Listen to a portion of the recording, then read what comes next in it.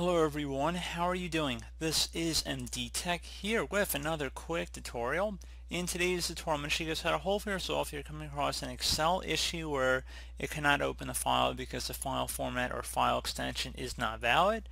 So you just want to make sure first and foremost if you can access the file location. So just want to go ahead and make sure it's a Microsoft Excel worksheet file type. So if you right click on the file itself, so I just on my desktop for my example, but it might be in your documents folder or external media source, but just want to open up the file location for it and then select properties.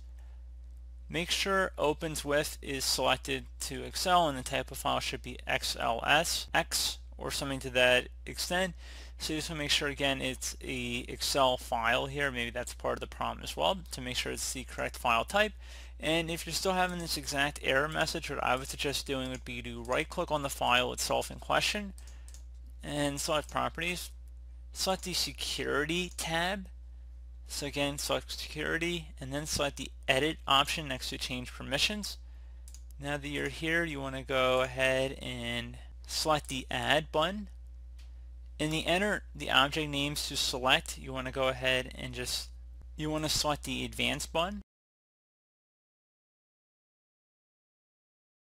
Give it a moment to load up here. Select find now and then go down to everyone and then left click on that one time and then left click on OK. Select OK.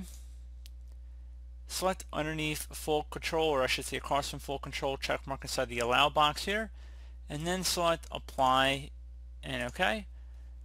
Now that you've done that, go ahead and select the everyone here. Just make sure everything is all check marked under allow. And now you want to select the advanced button again down here. Select everyone. So now that you've selected everyone, select the edit option. And again, make sure everything's check marked underneath full control here. And now that you've done that, go ahead and select OK. Select OK again to close out all this. And then if you open up your Excel file, it should be good to go. So I do hope this brief tutorial was able to help you guys out, and as always, thank you for watching, and I do look forward to catching you all in the next tutorial. Goodbye.